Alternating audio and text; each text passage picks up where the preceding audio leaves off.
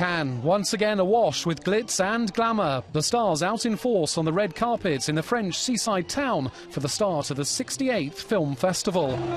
No entries from brothers Joel and Ethan Coen. They're judging this time around as the first co-presidents of the main jury.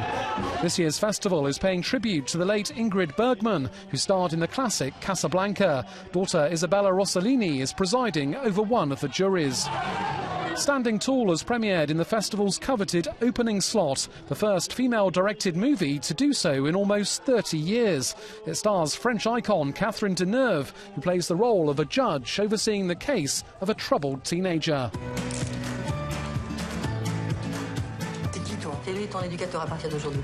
Je reste pas là, je te dis. C'est ta chance, mon gars. Là, on t'en offre une, alors prends-la, putain. T'es ici pour ton bien. Je suis fatiguée de le suivre comme ça, dans les commissariats, dans la justice, j'en peux plus.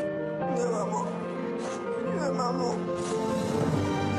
Ce sont pas les murs sombres d'une cellule qui vont l'aider à y voir clair, à un âge où on s'interroge.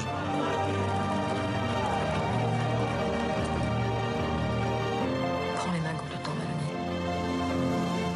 Our reporter says the competition is now underway with 12 days of non-stop screenings. Who will take the Palme d'Or after last year's Turkish winner Nuri Bilge Ceylan? The judges will know after watching the 19 films in the official section.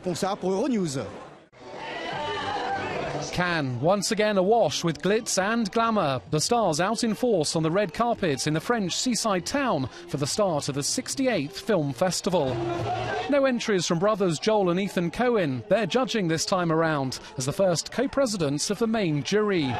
This year's festival is paying tribute to the late Ingrid Bergman, who starred in the classic Casablanca. Daughter Isabella Rossellini is presiding over one of the juries.